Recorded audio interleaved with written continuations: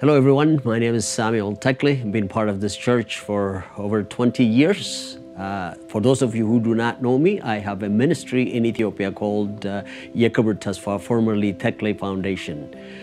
The main purpose of the ministry was to train evangelists, indigenous evangelists in Ethiopia, send them to remote areas, and as we plant churches, also to open a preschool to help the children in the villages.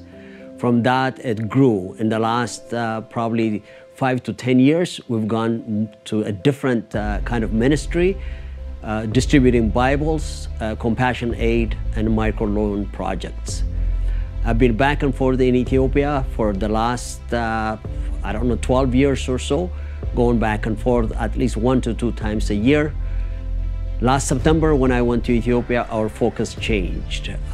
Most of you may not know, but there is a war happening in Ethiopia, in northern part of Ethiopia. A government that ruled over Ethiopia for 27 years lost power to a new prime minister, a Christian evangelical believer. And they kind of got together and then trying to overthrow this government. They've been fighting, and they started a war in November 2021. That war is ongoing for over a year.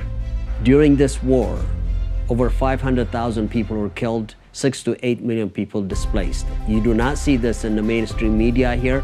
I also did not believe it until I went there in September. In September, when I went, people kind of asked me to go and see the areas, and I went to see the devastated areas. In a city called Dese, city of about 200,000 people, I went there and witnessed over 300,000 people displaced in that area. Then we tried to help and then give them food to the displaced people. We were able to give to 1,200 people emergency supplies of food and clothing. I said and I promised them that we will be back. I went back this past January. We were able to help also about 2,600 people.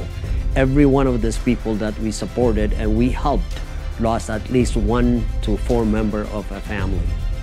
To hear their stories was heartbreaking. For me to talk to these people individually and tell me, as I saw them just sitting there receiving food, they did not look like there's anything that happened to them. But when you talk to them, they tell you their stories, and it was heartbreaking. This is the Muslim areas mostly, and we were able to deliver food, talk to some of the people. And then the mainstream media here in Canada not reporting it, it was heartbreaking for me personally. I came back and I said, we'll be coming again to help the people in northern part of Ethiopia.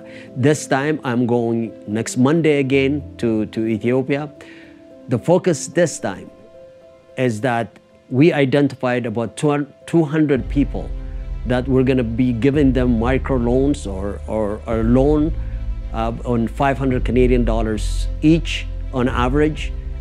And then they've lost everything, their farm, their homes, and their shops. We're gonna help them reestablish again. Other than the microloan project, we also will be doing trauma counseling to some of them, training pastors and evangelists to do the trauma counseling. I'm very happy to report just a few days ago that Wycliffe